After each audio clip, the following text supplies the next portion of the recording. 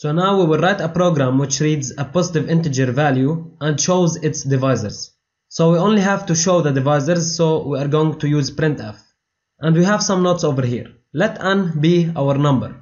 So we want to find the divisors of n. Let's say d is a divisor of n. So n divided by d gives us a remainder of division which is equal to 0.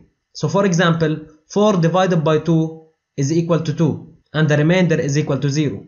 So 2 is a divisor of 4. Also n is a divisor of n. For example, 4 divided by 4 equals 1 and the remainder is 0. One more thing, the strict divisors of a number n are less than or equal to n over 2. The strict divisors are all the divisors without the number itself. So now we have all the information in order to solve this problem. So first of all, let's make our integer n, initialize it to 0 and take it from the user.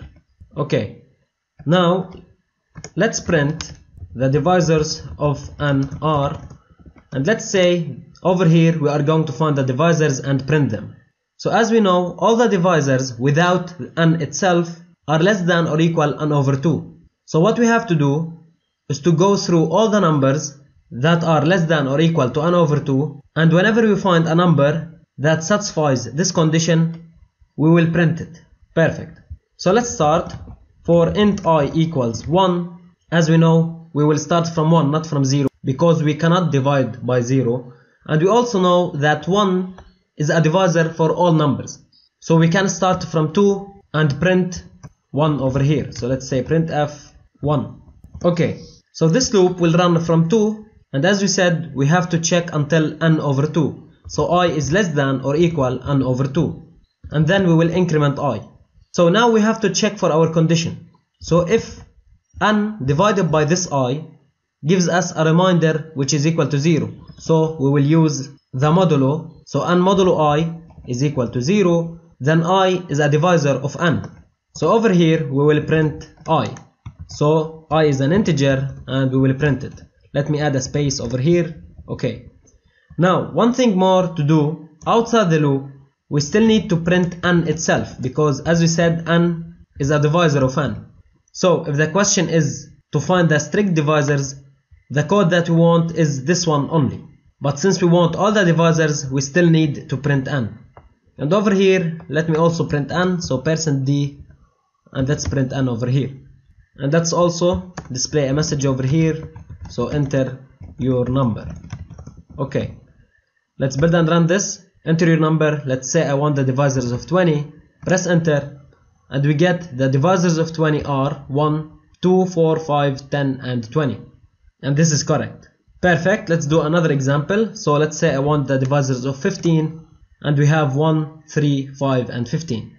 Perfect. Let's try a prime number, and a prime number is a number which has no other divisors than 1 and itself.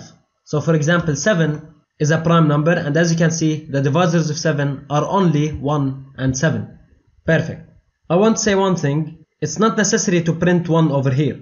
We can start the loop starting from 1 and we will get the same result. But since we know that 1 divides every other number, then we don't have to check that 1 is a divisor. And this is why we started from 2 and we printed 1 over here. And also, this loop could work up until n. Then we should not print this statement over here. But then we will waste so many time testing if the numbers that are greater than n over 2 are divisors. And we already know that they are not. So this is why n over 2 and we printed n over here. So I want to show you one more example. Let's suppose that we want the divisors of 1. So we get 1 and 1. This is okay, but in order to fix this, we can add an if statement over here, and we can say if n is equal to 1, then we want to printf 1. Now we have two choices. We can put the code over here inside an else statement, or we can end our program over here. So we can say return 0. And all this code over here will not be executed. As I said before, whenever the return statement is executed, we will get out of the function. So this basically will get us out of the main function, which means that it will end our program. So let's run this program. Let's enter 1 and we get 1 and the program is finished.